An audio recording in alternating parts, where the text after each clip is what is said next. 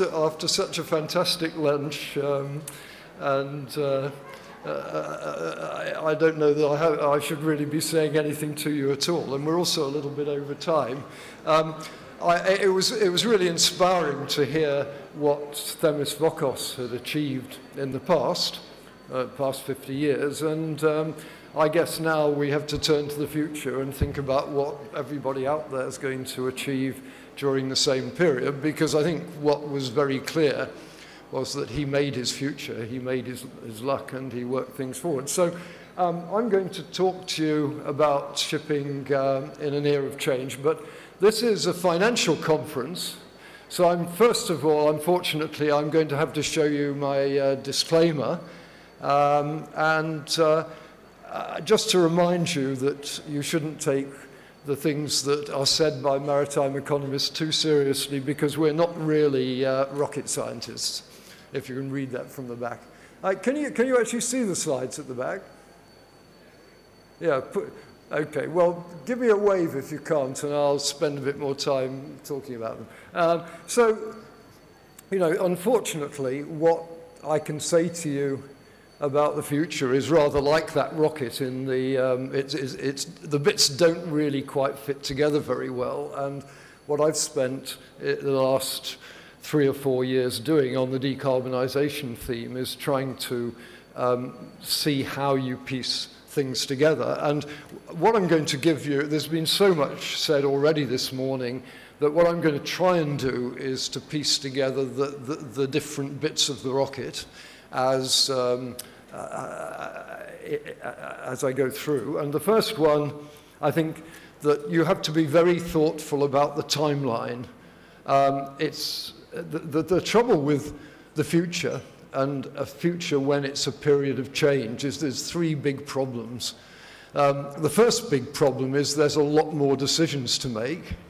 The second big problem is that you have even less information per decision than you had in normal times, so you're making decisions with inadequate information. And the third problem is that you spend most of your time worrying about whether you're worrying about the right things. And so, you know, a lot of this is about positioning yourself. And so I'll start with the timeline and how I think you can divide the future up in a way which will help you to see what you're going to look at. Secondly, the potential for green maritime fuels. We've all discussed that. I've just got one point to make really about that, and I don't think many of you will disagree. The third is the other ways to phase out carbon emissions. There are lots and lots of them. And then, of course, it's all very well having green fuels and new technology and all this stuff, but somebody's got to build the ships. I mean, you know, it takes 25 years to build a fleet of ships. So you've got the problem which previous ship owners faced of what you do when the technology is changing all the time. I mean, I think the analogy between the move from sail to steam and from decarbonisation is a very close one. And I mean, if you'd been a ship owner in the 1860s, you would have been changing your engine every 10 years, probably. I mean, the fuel consumption of a steamship fell by 80% between 1860 and 1914. So, you know, you couldn't run if you ran old ships, it was very problematic. And then finally, retrofitting and business building. And I think my recommendation in the short term is to focus very hard on retrofitting as a way of getting to know your fleet intimately in detail and getting the people in the fleet on the ships and at shore to work together, and of getting in the technical people you need in order to make those old ships work perfectly. And if you can do that, you'll find you're building a new sort of business, and one that you're not really used to. And it's not all that expensive compared with a new ship. So let me just scoot through this. The strategic timeline is basically that I mean, zero carbon is a long way. You're not a long way off. You're not going to get there very easily. It can't be planned. in a normal way, any more than in the old days you could really plan a voyage. The way you got from A to B in ancient times, well, not in ancient times, was by dead reckoning. Every single day you checked your position against whatever information you could get, and you corrected course continuously. And I think that's what the sort of thing we're moving towards. Technology is changing in the same way as ocean currents, and you're going to need new skills, and that means that all the different parts of the business are going to have to work together in a way that has not been true in the past. I mean, it's very difficult to get the people on ships who are spread around the world to work closely with people on shore, and I don't need to go into. I'll come back to that later. But anyway, these are my three timelines. The short term. We've heard a lot about CII management, and I don't totally think you should be obstructive about CII or be negative about CII. I mean, whatever else has happened, the IMO is challenging the shipping industry to start to measure its performance, to get to really look at how it is performing. And if you read what they say on the website, it's not that draconian. I mean, basically, if you end up with a D ship, you present a plan, and if in fact you've got a low grade because you're spending 170 days in port in the year, then to be quite honest, if you're interested, and in fact, if your generators are actually not working as efficiently as they should, you're running them slow speed, that sort of thing, you should be looking hard at how you minimize you should be focusing on what you do in port, not, and that really is the objective of that sort of approach.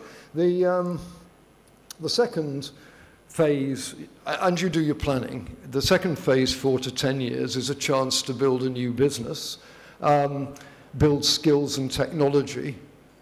Not very many companies have got much technical depth now. I mean, when Costas started City University course in the early 80s, most Greek principals had gone to Newcastle or South Shields or Durham or Plymouth or somewhere and done naval architecture or marine engineering. Now, of course, a lot of people are good at finance, but they haven't done the technology side. Somebody now in future is going to have to do that technology.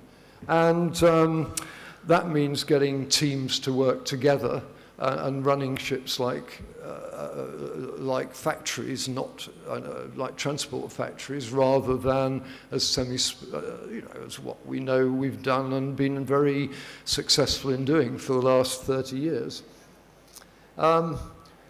I don't think there's much you can do for the period after 2030. You just have to wait and see what happens with the technology.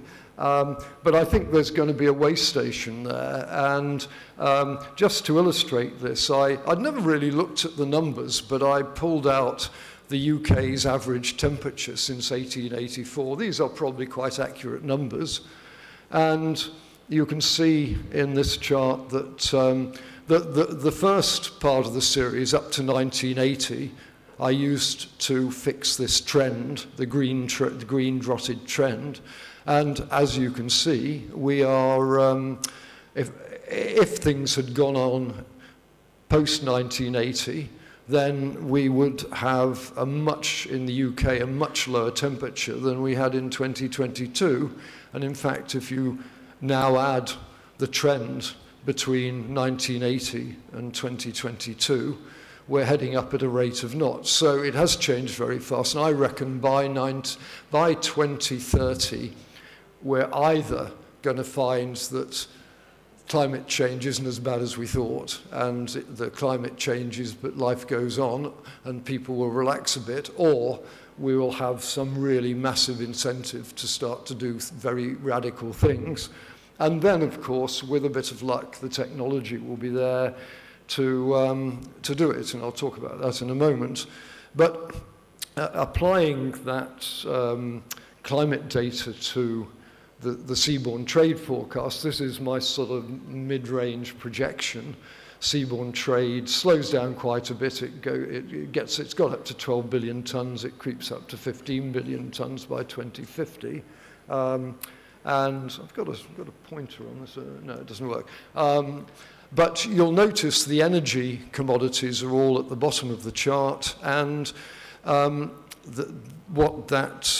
little table, the little table in the middle of the chart shows is the billion tons of cargo, which is to do with energy, and the carbon footprint. And in fact, that energy cargo generates 15 billion tons, or generated 15 billion tons of carbon in 2021, and the world's total carbon was 33 billion tons. So, you know, we're carrying half the world's carbon on the ships. And I'm not saying that's nothing to do with us, but if the world really does start to get serious about not using carbon, then it would have a big impact on sea trade. The potential for green fuels, well, I'm going to move along a little bit here. My main point really is that there's a great big green energy gap. The line is energy in exajoules. I mean, it's not a number that everyone carries in their mind, but the exajoules is shown from fossil fuels, is shown by the blue line. The bars show the clean energy, that's solar, wind, hydro, and nuclear. And the forecast is actually, I took it from a projection that BP did in the middle of last year. Maybe then, I thought it was probably a fair enough projection.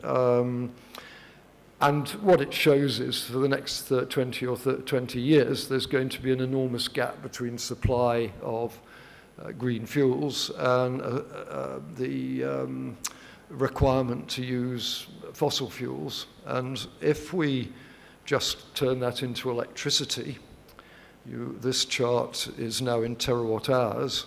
The bar is world electricity.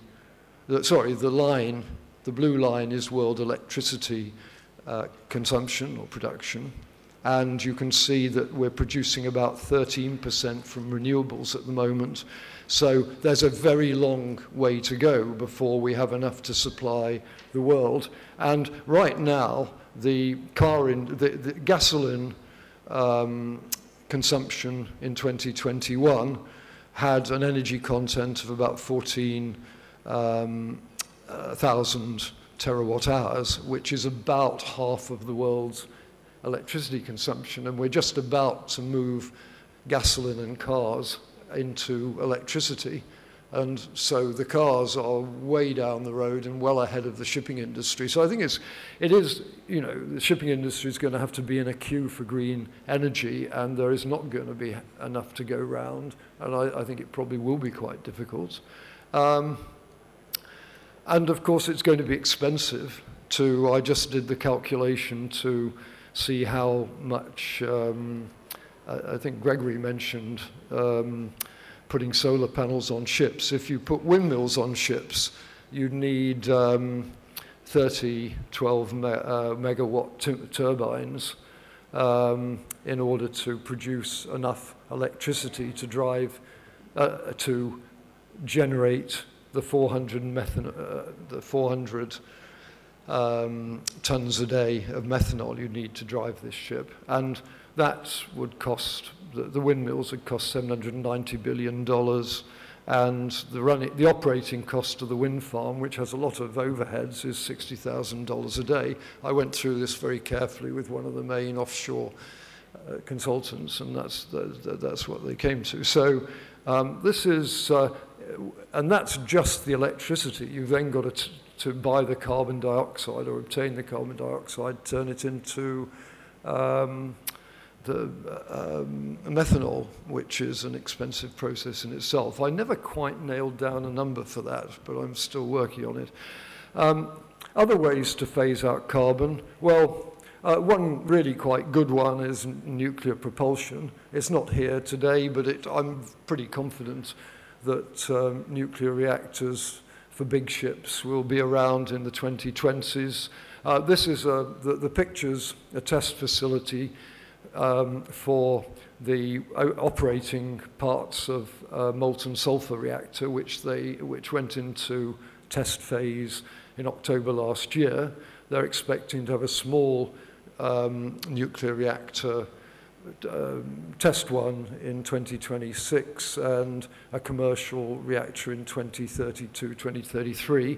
And they're talking about 20 to 70 megawatts capacity, which would fit a big container ship quite nicely. The cost, well, the numbers they quoted, that was $150 million for the reactor, $250 million for the fuel, but when you DCF that, number one, you get, believe it or not, you don't use much of the fuel. After 30 years, you can decommission the ship. Anyway, I'm not going to dwell on that because I'm running short of time, but I've got plenty more information on that. The other one is carbon capture, which is a bit like sulfur scrubbers. And I was talking to someone yesterday who Stener's data was used by quite a big study to come up with a plan. And basically, there's 4 stages. And this particular technology, you cool the exhaust gas to 40 degrees, you absorb CO2 into a mixture of MEL, which is unpronounceable chemical. You then scrub the CO2 out of the MEL water mixture by putting it through a scrubbing tower, and you heat it up to 120 degrees, and then you have to compress it, I don't know, to or refrigerate it and find somewhere to store it. It's very, very challenging because you get an awful lot of carbon from 200 tons of heavy fuel oil. It's 3 tons of carbon per ton of heavy fuel oil, or carbon dioxide. So you've got a lot of waste, much more waste than scrubbing sulfur. It's out there, and the guys at Stenner seem to think it might. What somebody said to me was that it was a bit like ballast water management, which cost $20,000, $15,000 a day when it first came out, but it ended up on a new building at $1,000 to $2,000 a day. So I wouldn't rule this out. You've still got to get rid of the carbon, but that's what business is there to do. So there's 2 other alternatives which I think are both worth keeping an eye on. In terms of investment, you've got to build the ships, and I guess I won't dwell on this because many of you will have seen this chart before, but we've got a great spike of ships to replace sometime in the 2030s. So you're going to be getting into the phase of actually building green ships in large numbers in the 2030s. And basically in the 20s, you're sort of tinkering around trying to make the best of the existing technology. And so you're looking for the silver bullet in the 2030s. And, I'd say probably for the very big ships, container ships, the nuclear is about the best bet on the table. And it may be by then we'll get a ready supply of green fuel at a reasonable price. So, but you don't have to worry about the 2030s so much. The big thing is to get through the 2020s. And I believe the important thing to do in the 2020s is to start building businesses that can deal with the technology. This is a period of change. You're not going to be able to get away with 2 people in the office for every ship at sea if you're going to be struggling with all this technology. And the best way I can use, I've got 28 seconds to go, and I know lunch went on, so I'm going to go very quickly. I found this report about 2 years ago. It was done by a Danish organization on retrofitting. I read it and thought it was interesting. But the fact, they only covered 3 ships, but it was done in a lot of detail. And these were ships owned by big companies that you would have thought would have had all mod cons on board. And the reality was that if you read this study, you'll find that there was a lot of things that you could do. And so my advice, really, or my thought, is that you concentrate on your existing fleet. On my model projections, as long as we get some green ships in the 2030s, half the carbon emissions in the next 30 years will come from ships on the water today, and another 22%, these percentages, you know, on from ships which will be built in this decade with its existing technology. So really looking very hard at this is well worthwhile. What this report says that owners who have systematically improved existing ships are more knowledgeable to spec new ships with financial savings, and they're really better equipped.